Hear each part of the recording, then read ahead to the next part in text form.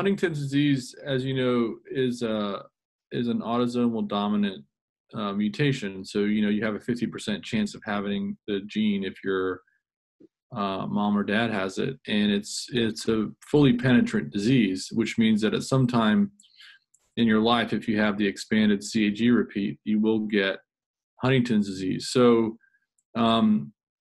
since 1993, when the CAG repeat was discovered, there have been ongoing efforts to try and find ways to augment the expression of that expanded repeat.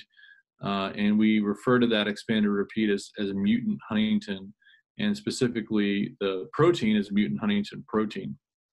So kind of what prompted this study was really around the concept of, can you selectively knock down mutant Huntington protein?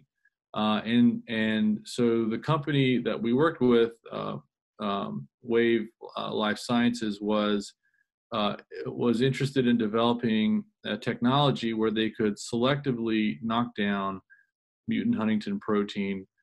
So if you have one that's expanded repeat and one that's not expanded repeat, we refer to the non-expanded repeat as wild type.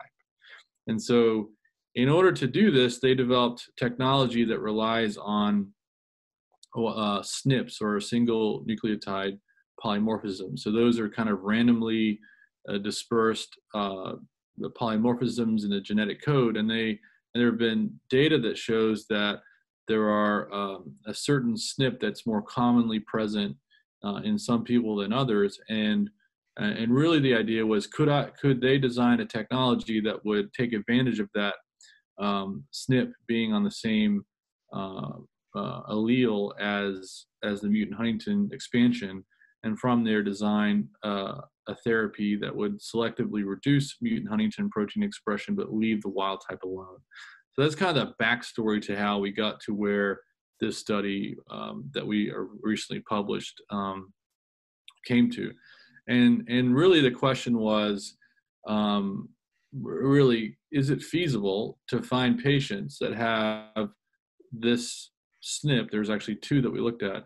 Is it feasible to find patients and find the SNP on the expanded repeat? And so to answer that question, we had to run a multi-center study and get a large number of Huntington's patients to agree to have their an investigation on whether or not A, the SNP was present, and B, was the SNP present on the expanded repeat. And so that's really where this study came from, and it really sets the stage for future investigations of allele-specific knockdown of mutant Huntington.